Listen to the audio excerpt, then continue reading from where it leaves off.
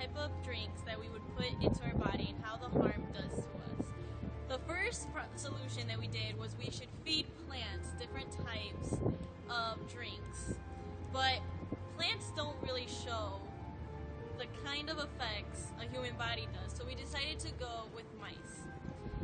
The three drinks that we decided to go with would be milk, water, and Red Bull. What we did was we separated three mice.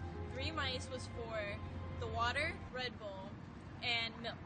We put them all in each different cages and saw the comparisons for each one. We wanted to show the effects for each type of drink was we stuck them in a maze and saw which one would finish the maze faster to see how the effects would be of the drink. The hypothesis for the experiment was that we thought the Red Bull would be the quickest one since Red Bull is known for giving out the most energy. But with our results from the experiment, well, we'll see. So, on to our final results. Overall, we ran the mice every week in the maze for a total of 6 weeks. And in the first trial, the mouse who was fed with the Red Bull finished minutes before the other two. So we concluded that the Red Bull was the reason why it had so much energy. The mouse who was fed water became much faster than the other two. So we concluded that the Red Bull initially makes you faster and has a lot more energy, but in the long run, it makes you slower, and water is the best choice to feed your mice. Mouse number 1, which was the water, we put him in the maze, and she took a while at first to run through the maze and complete it. She was more distracted, she was more focused of eating the foam, climbing the foam. She wanted to get out of the maze more than completing the maze. When she was close to finishing the maze, she would walk past it and really start all over again.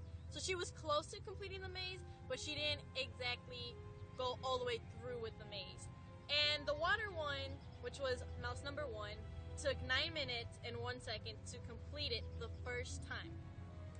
Then mouse number 2, which was the milk, he seemed more scared and really didn't want to run through the maze as quickly. She kept really going in the same areas all over again. And I guess she was smelling more of her scent than following the cheese. This one actually did not complete the maze. We gave them a 10-minute limit and she was not able to complete it. Now the third mouse, which was the Red Bull, she was really anxious, she was full of energy, and she was actually running in place before we actually put her in the maze. So she was quick to complete the maze. She was actually the fastest between all three. She completed the maze in 39 seconds on her first time of trying Red Bull. This was the quickest one out of all three of them.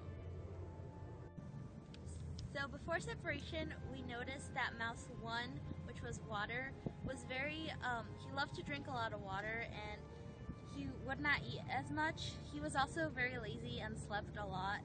And actually he was the first one to eat out of all of them. Then there was the second mouse, the Red Bull one. She was very jittery. She was the one that seemed more active because of the Red Bull. She actually escaped from her cage during this week. We were able to rescue her back.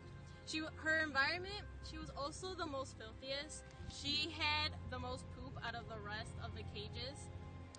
She kept constantly trying to escape out from the cage.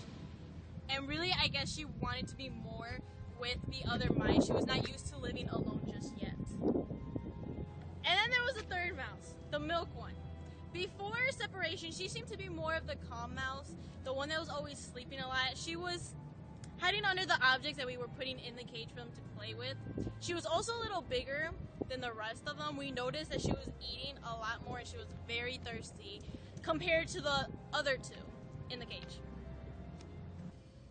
On to the errors.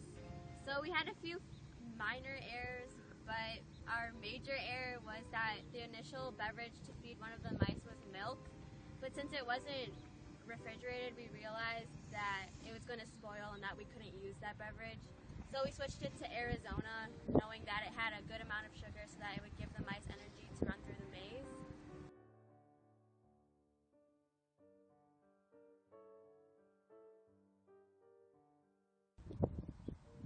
we have. By conducting this experiment, we learned that science is a broad field, not just one thing or one experiment. Everything that we are affected by and this world affected by is science.